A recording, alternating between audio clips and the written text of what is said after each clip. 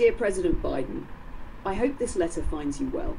I am writing to express my concerns regarding recent statements made by White House officials in response to ongoing crises.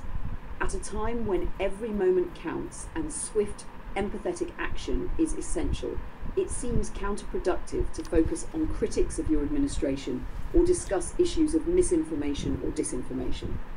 While these topics certainly deserve attention, addressing them during a time of crisis feels misaligned with the urgency of the situation.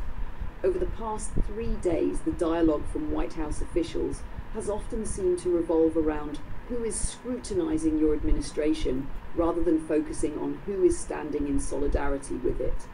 In moments like these, the world watches not to critique, but to see who will rise to offer support and leadership. Shifting the focus to this would not only better reflect the gravity of the situation, but also embody a more diplomatic and humane approach.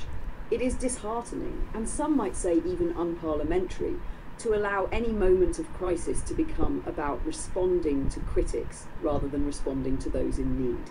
For even a moment to divert attention from the misfortune people are enduring is, simply put, inhumane. I urge you and your team to set aside these discussions for a more appropriate time and prioritise the compassion, resolve and action that the world expects from the United States in times of crisis. Sincerely.